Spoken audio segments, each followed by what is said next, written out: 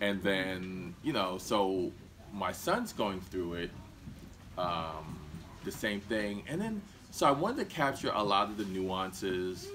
I listened to other kids, like there might be a kid who is Japanese and they call him Chinese. Like, even though he's been there since kindergarten with them, they're like, oh, yeah, you're Chinese and you like this and you're Chinese. Like, I keep telling you, you've known me for 13 years.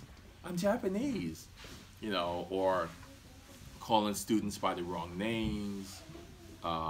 In my kids' school, they used to call two of the black teachers by the wrong names, even though they had shaved heads.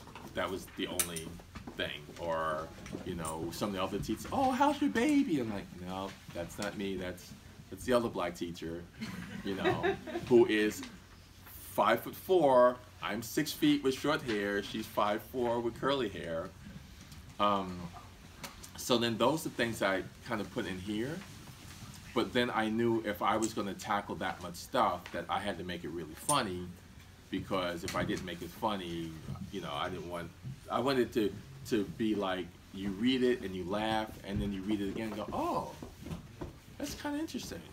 You know what? I said that to someone the other day and I didn't realize it was offensive. Let me see this. Or someone said that, and then just kind of, you know, the nuances. Because what I tried to do was like, no one is always right and no one is always wrong.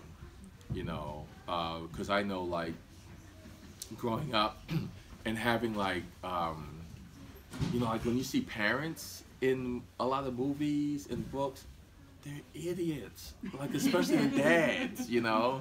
You know, anytime you see a dad with a wrench, you know, a fire's about to start.